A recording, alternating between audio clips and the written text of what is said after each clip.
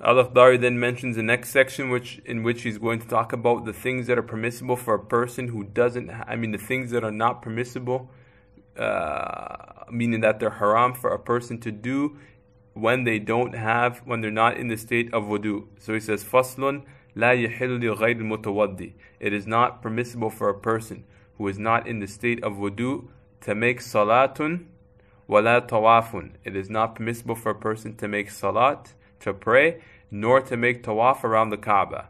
وَلَا مَسُّ نُسْخَةِ الْقُرْآنِ الْعَظِيمِ. And it is not permissible for a person to touch. Here he uses the word nuskha. Nuskha means it's not permissible for him to touch a complete Quran. What do you mean by a complete Quran? A Quran in which everything is present. All of its ayats and all of its verses are compiled together. This is what we mean by nuskhatil Quran al-Azim. Wala jildiha. The Arabic word for jild is actually is skin. But what do they mean here? The book cover. So it is not permissible for a person to pray, to make tawaf around the Kaaba, or to touch a Quran or to touch the cover of it. So touching the cover of the Quran is the same as touching the Quran in that it's not permissible. La biyadihi wa la bi'udihi. And it is not permissible for him to touch it with his hand or to touch it with a stick. According to the Hanafis, if they touch it with a stick, then it's okay. According to the Maliki method, innamal a'malu bin niyat, all actions are according to niyyah. So intending something is like doing it in reality according to our method.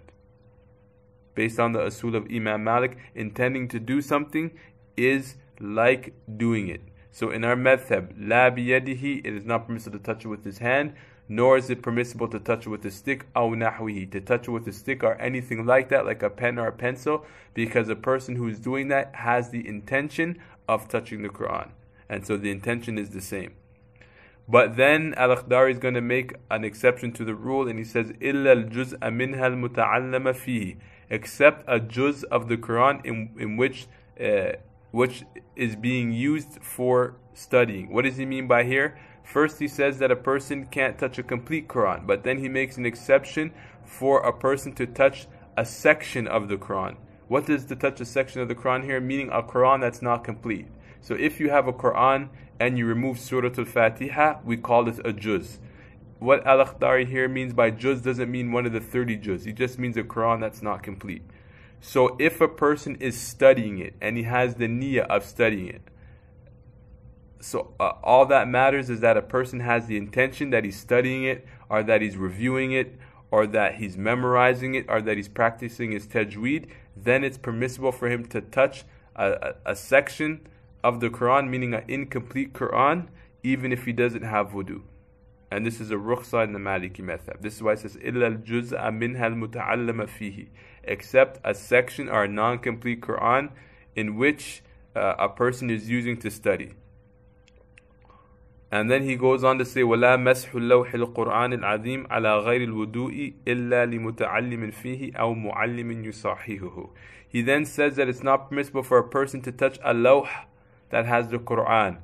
A lawh is what we call the wooden tablet, which is what they use in Mauritania to memorize Quran on.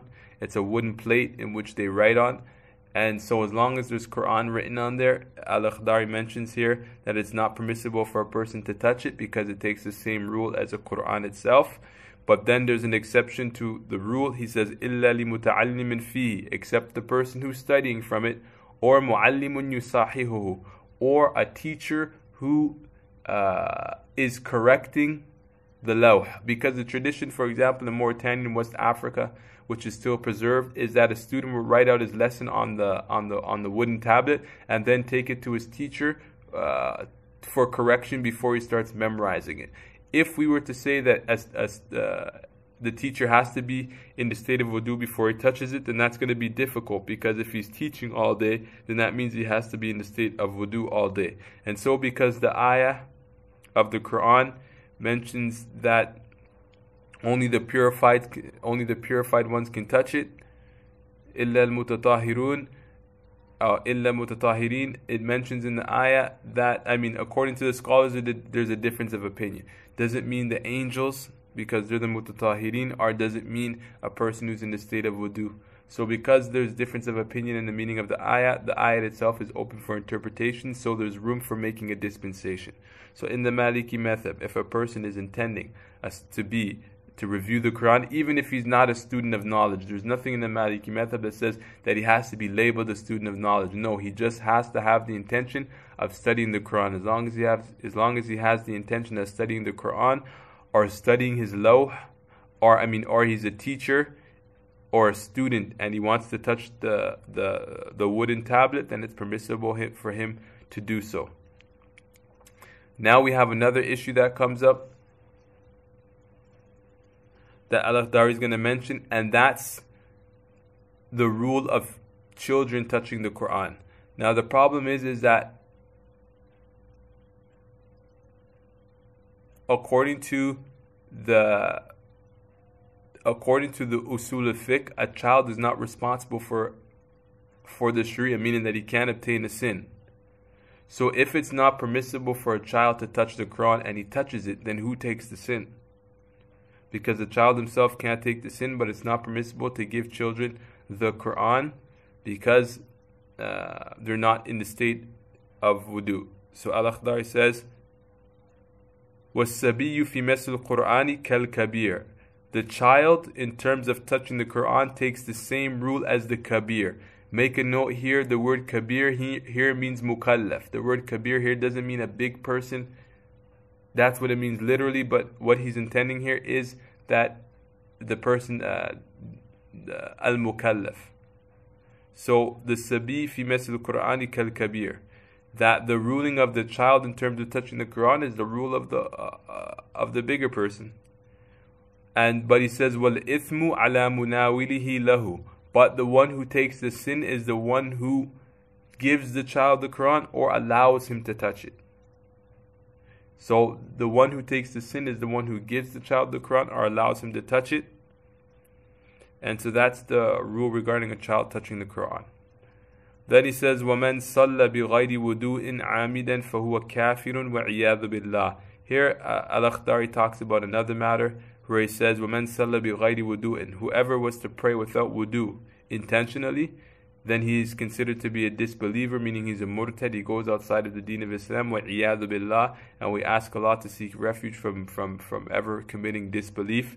Now the reason why a person commits disbelief is because there's a rule, and the rule is a person who makes a halal haram.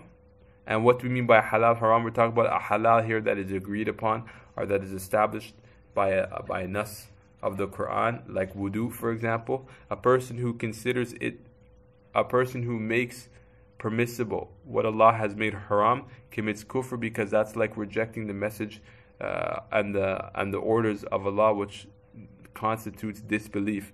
So we have two different types of ways a person can do that. A person can either do that by action or he can do that by his tongue. So a person can say, for example, wudu is not obligatory in the religion, or prayer is not obligatory in the religion. And then a person can do that by action. Right? By action would mean that a person would intentionally pray without wudu, knowing that it's obligatory. So by him doing that action, he's like a person who's indirectly saying that ablution is not obligatory in the deen, and therefore he commits disbelief.